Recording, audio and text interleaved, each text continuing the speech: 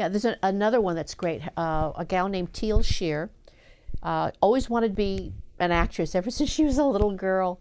Unfortunately, at the age of 14, she was in a horrible car accident, and she was paralyzed and from the waist down, and so she was in a wheelchair. But it didn't stop her. She just was determined. She also was a dancer. When she went to college, she helped to put together a dance group that was comprised of people with disabilities and non-disabilities. And she got a degree in communication and theatrical and theater arts. She moved to Los Angeles and was trying to get parts, but of course don't seem to be very many parts for it. But she met this one gal, Felicia Day, who created the first one of the first web series called The Guild. And Felicia created a character for her because she thought it was perfect, because all of her cast are people that are, their characters are ones that sit in front of the games and they just do games all day. They're gamers and they all are quirky people. And so, perfect. This gal's in a wheelchair, so they only see her from here up anyway. So she did that, and Teal thought about it, and she says, you know, I think I should do a web series about all the trials and tribulations of what it's like for me being a struggling actress in a wheelchair. And so she created it as a comedy, which is what I loved about it, is that it was taking a social issue and it was giving it a comedic twist to it. So people were being advised of what was going on. They were being advised of how difficult it is for people with disabilities. What are some of the misconceptions or stereotypes that people have about people with disabilities? Things like even as simple as people talking louder to them because they think they can't hear. Well, I can't walk. It's not like I can't hear. You know? Yeah. But people feeling they needed to talk differently to people just because they have a disability. But Teal is just an amazing gal. Hers is called My Gimpy Life. Oh, okay. And I just absolutely love it. And I talked about her at the K-Web Fest in Seoul, Korea.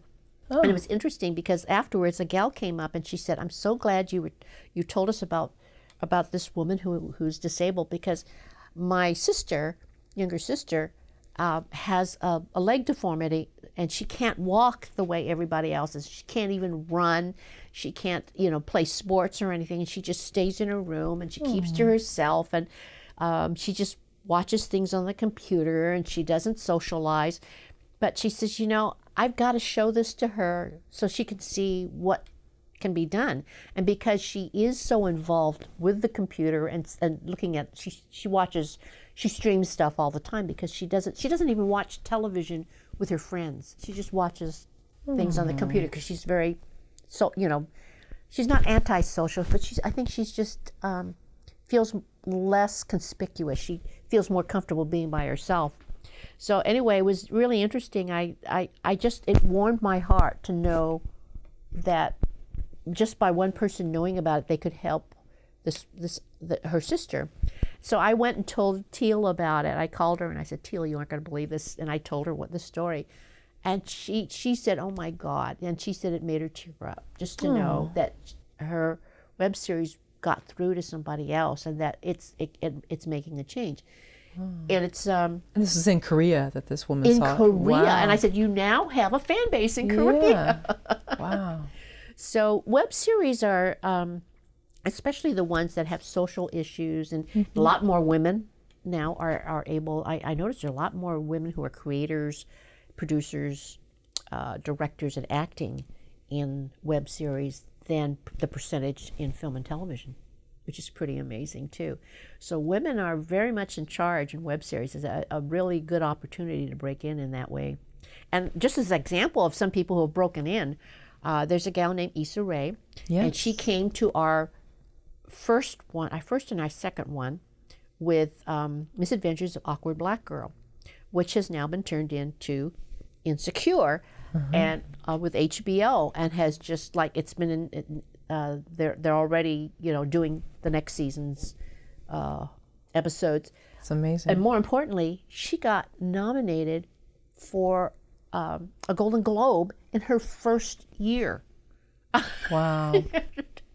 Another example, there's do you know who Randall Park is? For the name? Uh-huh. Okay.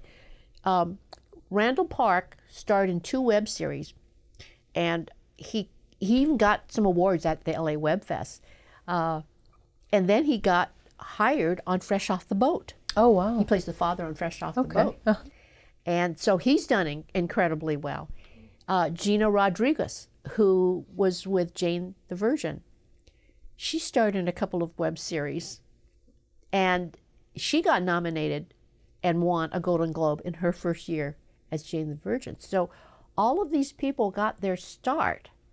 And Issa, especially, she created the role, learned how to direct it. She had to, because sometimes you take on multiple jobs in web series because you don't have enough money to have individuals hired for that. But she wrote, directed, and starred in it.